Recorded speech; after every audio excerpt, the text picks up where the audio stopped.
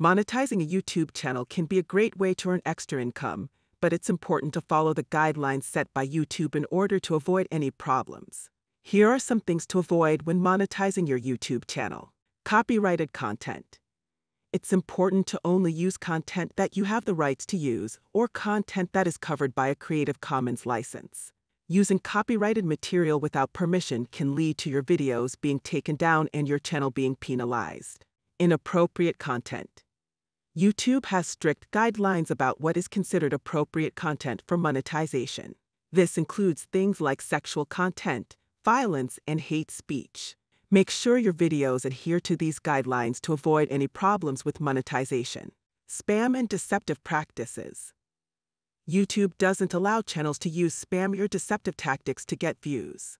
This includes things like artificially inflating your view count, using misleading titles or thumbnails, or buying views. Violating community guidelines. YouTube has a set of community guidelines that outline what is and isn't allowed on the platform.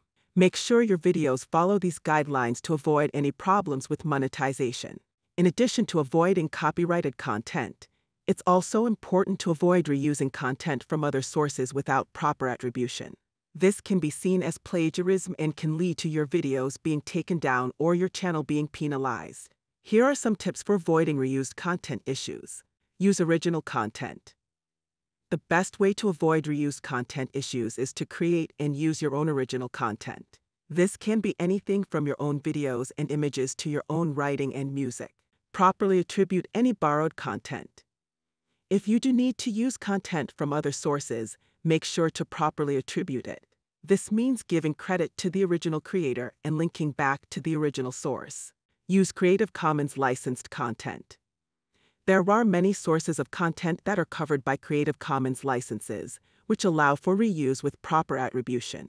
This can be a good option if you need to use content from other sources.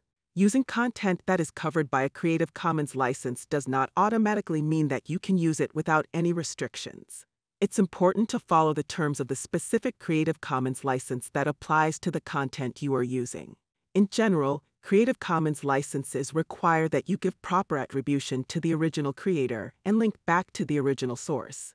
They may also have other conditions, such as requiring that you share any modifications you make to the content under the same or similar license. Additionally, using content under a Creative Commons license without adding any value or originality may not be seen as a good faith use of the content. It's important to use content in a way that respects the rights of the original creator and adds value to the content.